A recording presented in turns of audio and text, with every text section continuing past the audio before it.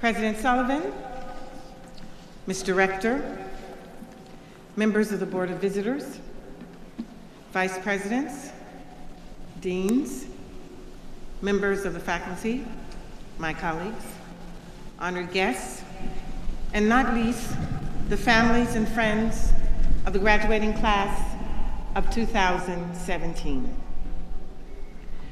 Before I proceed with my remarks, I want to elaborate, echoing Terry, on these opening acknowledgments. For no one reaches this occasion without the assistance and support of many, many people. I know without knowing your names, the sacrifices you have made, the anxieties you have endured, the hopes you have sustained,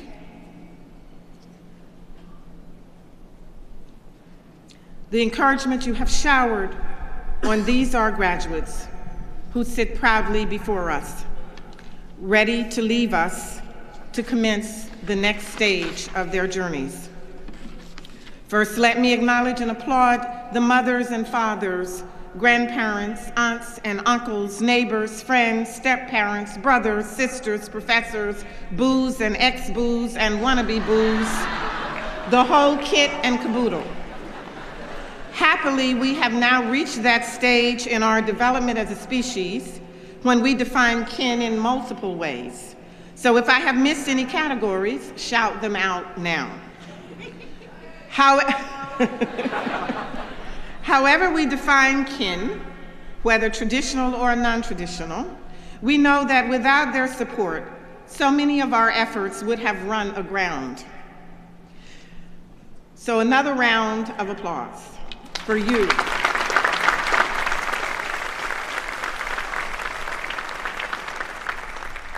I am humbled, honored, and privileged to have been invited to address you on so momentous an occasion, and I want to begin with a confession.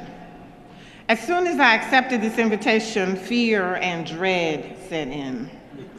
After all, speaking at commencement can be a fraught affair.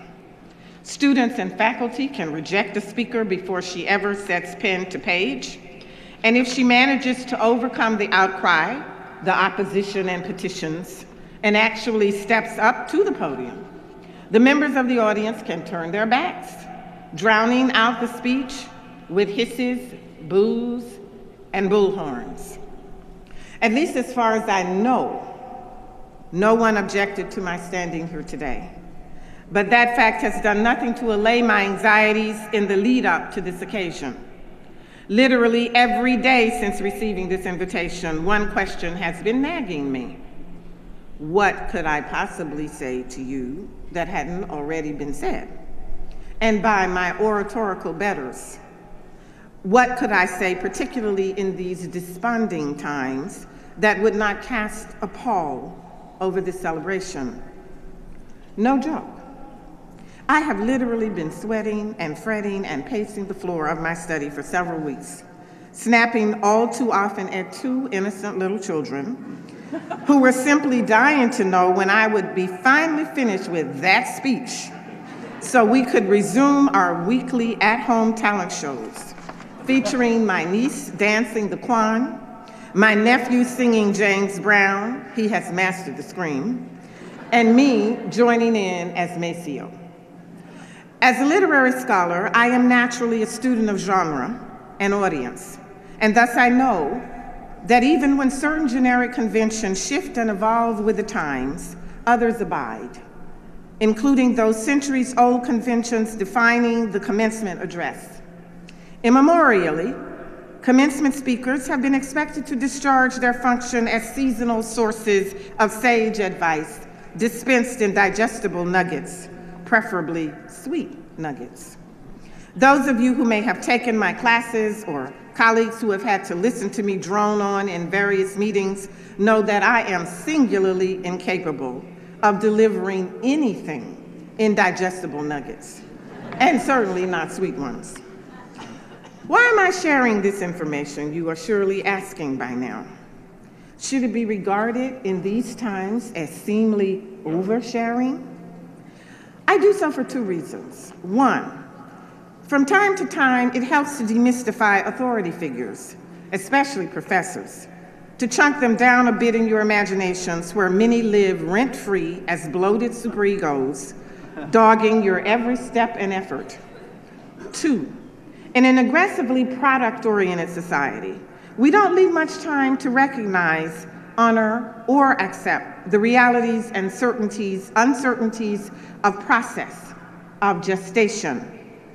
As students about to leave these hallowed grounds, I am sure you have found yourselves lamenting how little time you actually have to process the wealth of information you take in from day to day, from course to course, for the next 5-page, 10-page paper or honors thesis is breathing down your neck. In honor of process, then, I've chosen to invite you in to share with you selected stages in the making of this address. In other words, I invite you to listen to my narrative of the stages before the stage. Stage 1, returning to the question, what can I say? What should I say? I come from a people who believe in the idea and power of ancestors. And thus, as I continued to pace and fret, I was not at all surprised to be visited by the late African-American poet and essayist Audre Lorde, who gave me a clear directive: go back and read my essay, The Transformation of Silence into Language and Action. I read aloud a frequently excerpted passage. What is most important to me must be spoken, made verbal, and shared, even at the risk of having it bruised and misunderstood. And then came the familiar, always arresting question of that essay. What are the words you do not yet have? What do you need to say? What are the tyrannies you swallow day by day and attempt to make your own?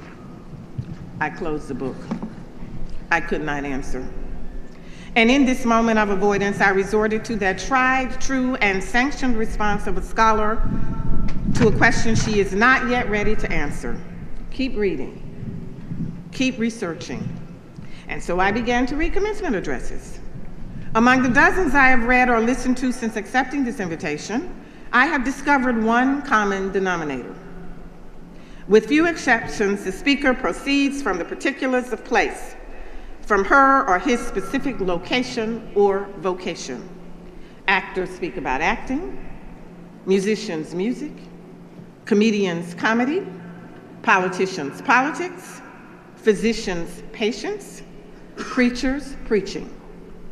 Although when Ralph Waldo Emerson delivered the Divinity School address at the Harvard Divinity School in 1838, among the most famous in the annals of commencement speeches, he had renounced his vocation as a preacher, that fact did not deter him from railing against preachers categorically. His address to a tiny class of 6 students, together with their families, friends, and teachers, was anything but sweet.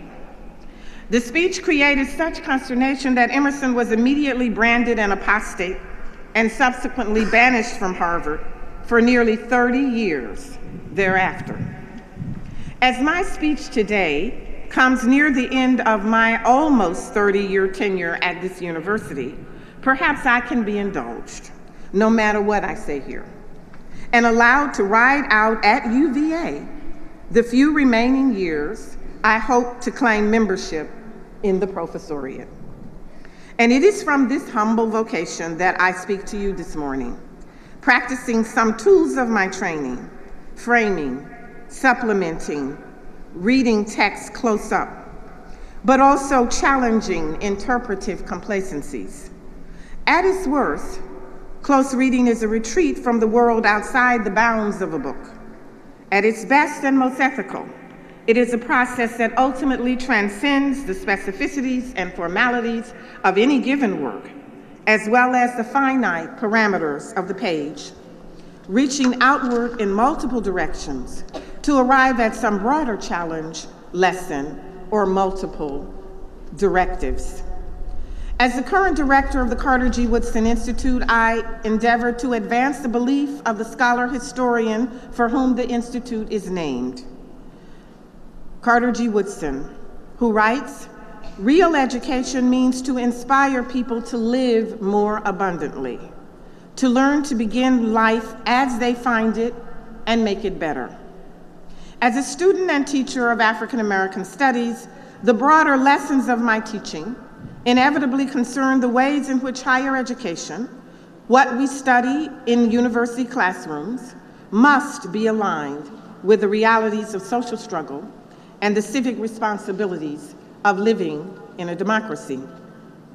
It may help my case that, unlike Emerson, I have not chosen so vexatious a topic as institutional religion, nor am I, like him, admonishing you to go it alone, to refuse the good models, to reject out of hand the mind of the past.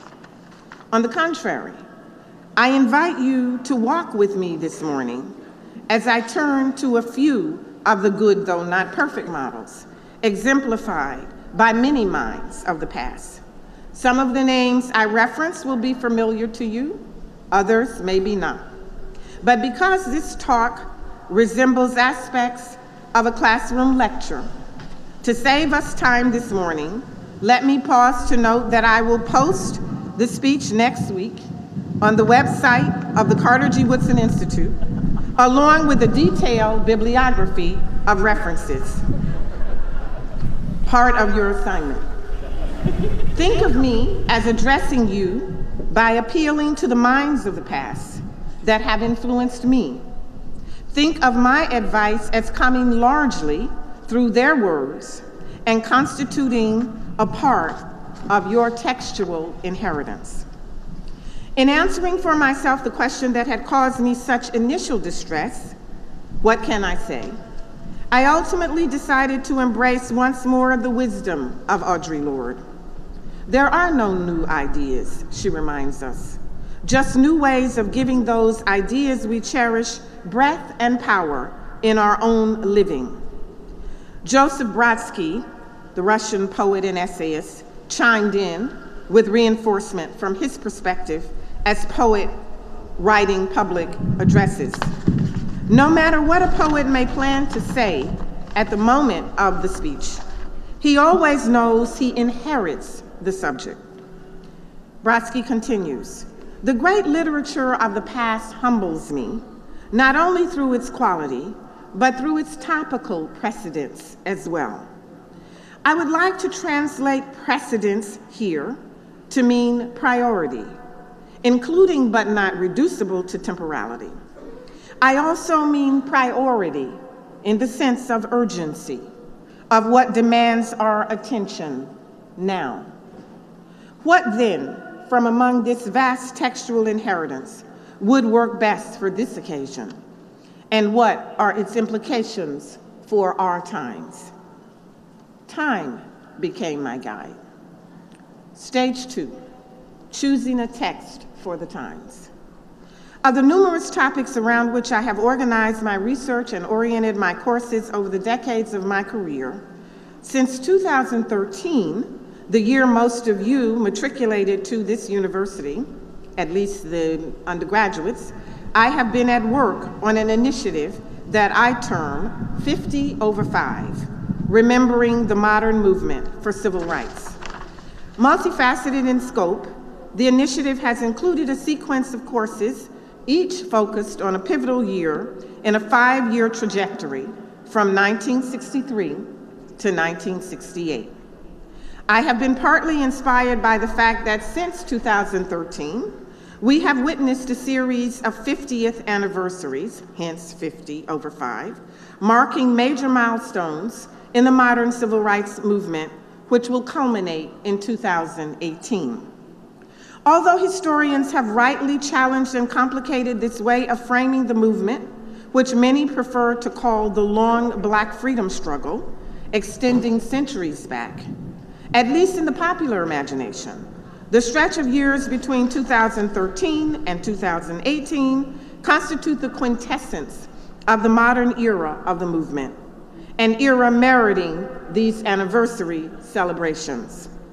And so many in the nation have been observing them, beginning with the 1963 March on Washington for Jobs and Freedom, the 1964 Civil Rights Act, Freedom Summer, the 1965 Voting Rights Act, the 1966 Watts Uprising, the birth of the Chicago Freedom Movement, and the Supreme Court's Bunn versus Floyd decision, which ruled that the Georgia House of Representatives had denied Julian Bond his freedom of speech when it refused to seat him in the legislature to which he had been duly elected.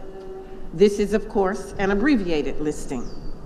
Now we have arrived at 1967, which brought its own milestones.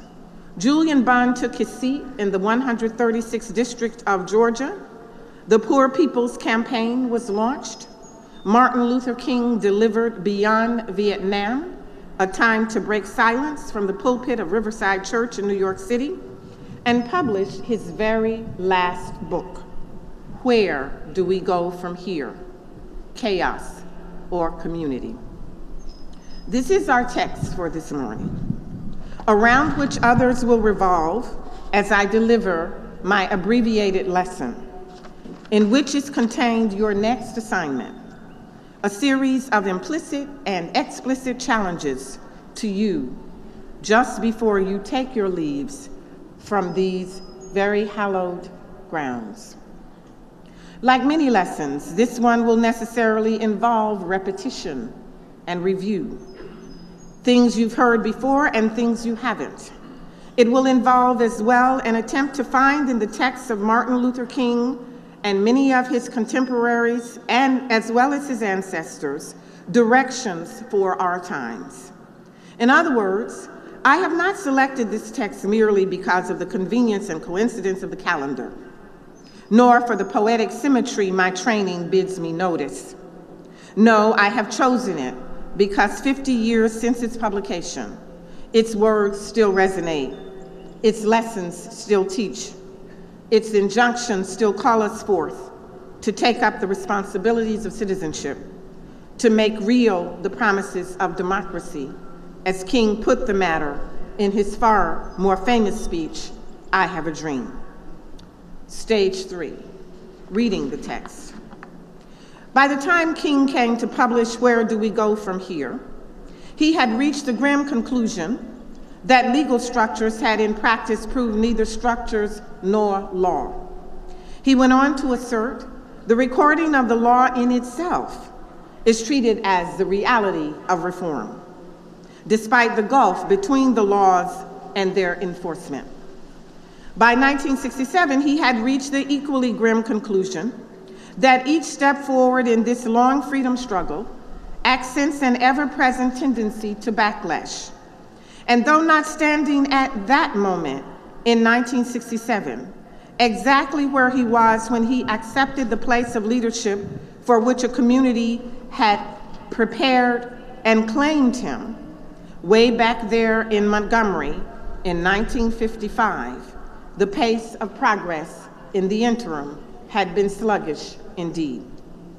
I find it significant that unlike the titles of his other books, Where Do We Go From Here takes the form of a question, a simple question. And in the space of 6 simple monosyllabic words, King gestures toward an answer, though one which is far from simple. There is subtle movement implied in the title from where at the beginning, here at the end, before we arrive at the subtitle, Chaos or Community. There in the middle of these 6 deceptively simple words sits we. I will come back to we, as well as to the subtitle, in a few moments. In the larger economy of the book, the first chapter of which is titled, Where Are We? King makes one point crystal clear. Before we can know where we go from here, we must know where we are right now. We must take the pulse of the times. We are here in Charlottesville, Virginia, where it pains me to acknowledge that we, like so many communities, especially university communities, are living through tense and contentious times, which we will weather. Many colleges and universities are openly confronting their origins in and profits from the institution of slavery, and are simultaneously confronting their legacies, the history of the Confederate past, and most especially the signs and symbols that glorify the Confederacy. Citizens of New Orleans have had to work in camouflage as they have dismantled over the last few weeks Confederate statuary, the last of which came down just this week. Citizens of Charlottesville have spent better than the last year diving with both feet into this controversy, engaging it in open and often furious but ultimately constructive debate. Last week on Saturday evening, May 13th, our town came literally face to face with this history in the form of those who would preserve it, along with the intolerance, racism, and white supremacy it represents. None of this is new, and far more urgent matters beg for our attention, matters King delineated exhaustively in Where Do We Go From Here? We are at a moment that bears unsettling resemblance to the time of King's time. In that book, and in the numerous speeches he delivered well before its publication, King denounced what he termed the unspeakable horrors of police brutality, the interrelated evils of racism, poverty, militarism, materialism, the deplorable state of public education, high rates of Black imprisonment, joblessness, lower life expectancies, and many other intractable disparities. We witness such disparities at the same time we are repeatedly enjoined to turn the page, to recognize that we as a country are now living in a post-civil rights, post-racial, post-political moment. But King demands that we complicate this progressivist narrative in order to refocus our attention on the where, the here, and the now. Stage 4, respecting time. In rereading many of King's speeches and sermons for this occasion, I am struck by how often he positions himself in the here and now, invoking alongside the rhetorical flourishes, lofty metaphors, and eloquent passages that define his oratory, those most mundane words, here, now, locating and orienting us in space and time. Indeed, in the December 1955 speech that launched his career as a social justice warrior, King began, "We are here. We are here this evening for serious business. We are here because first and foremost, we are American citizens. We are here because of our love of democracy." There in that speech delivered at the Holt Street Baptist Church in Montgomery, Alabama, King urged on his audience his view that in order for democracy to be transformed from thin paper to thick action, his words, injustice and inequality must be uprooted wherever they flourished. With this speech in 1955, King planted the seed that would ripen into his least well-known, certainly his least celebrated, least popular speech against the Vietnam War in 1967. In that speech, titled "A Time to Break Silence," delivered at Riverside Church, roughly 1 year to the day before his 1968 assassination, King knew that the times called for an end to silence regarding the Vietnam War. He knew that his dissent would embolden his enemies and estrange his friends and allies, most notably Lyndon Johnson, as well as the leadership of the NAACP. But he explained his decision to dedicate himself to the cause of peace, a dedication fully compatible with the broader cause of social justice. In answering his critics, King argued, ultimately, a genuine leader is not a center for consensus, but a molder of consensus. And on some positions, cowardice asks the question, is it safe?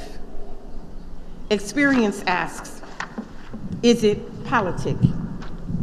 Vanity asks, is it popular?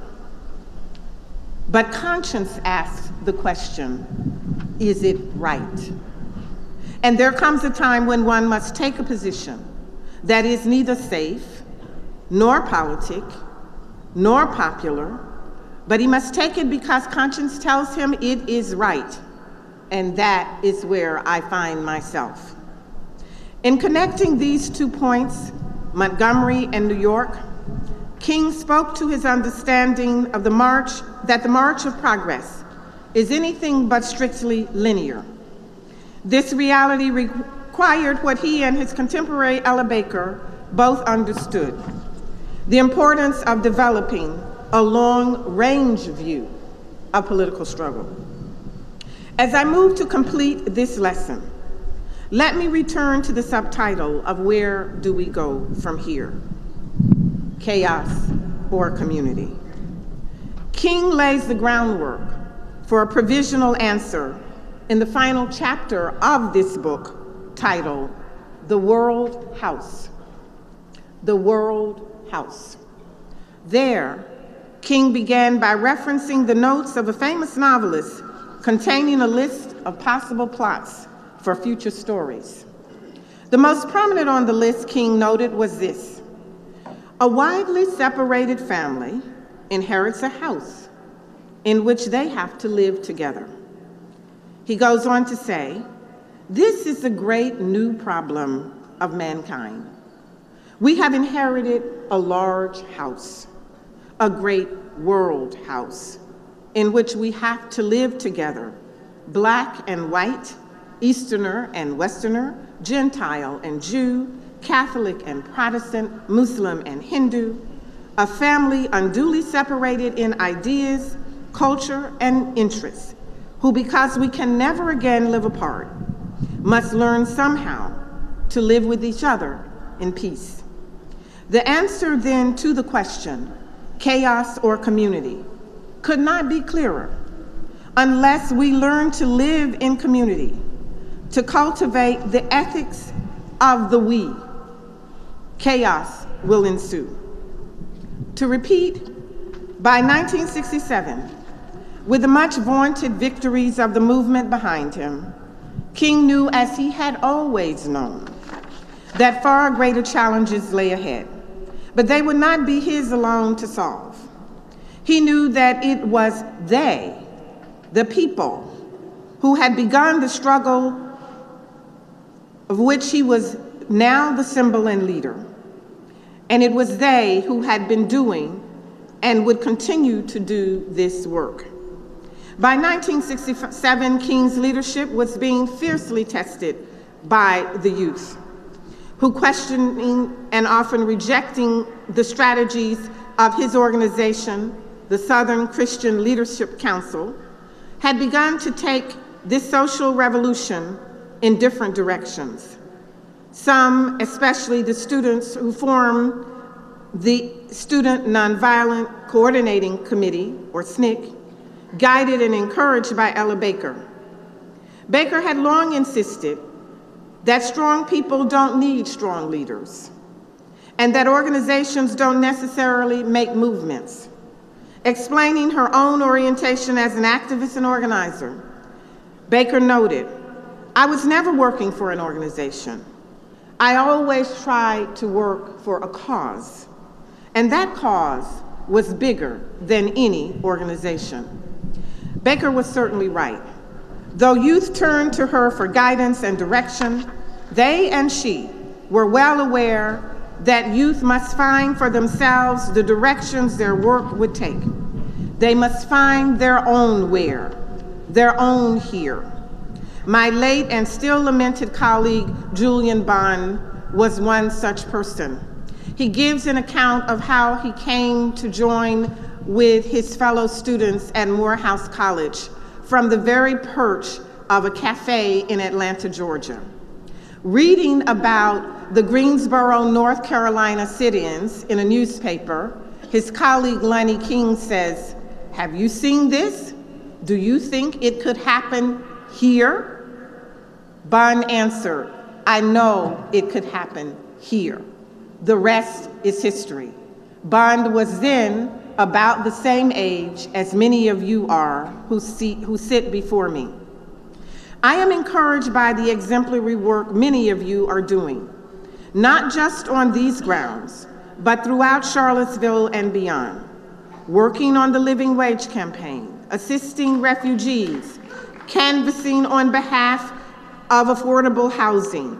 Our students, you are all making us proud and making it abundantly clear that you refuse to adjust to injustice, a refusal that links you in a big, wide, growing we of other youth across this nation who have committed themselves to an ethic of service and a spirit of reform. I give you one of your last assignments. Join them. As I take my seat this morning, let me recap this lesson's central points. Discover what you are afraid to say and why. Trust the process of your doing. Honor questions. Find your own here. Believe with King in the fierce urgency of now. I would also like to leave you with a clutch of my hopes for you.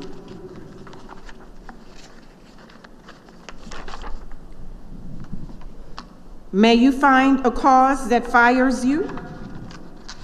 Excuse me, I have lost the page of my speech. Okay, here we are. May you find a cause that fires you. May you find work that gives you meaning. May you find a career that is rewarding. May you choose a life worth living, and may each and every one of you be claimed. Thank you very much.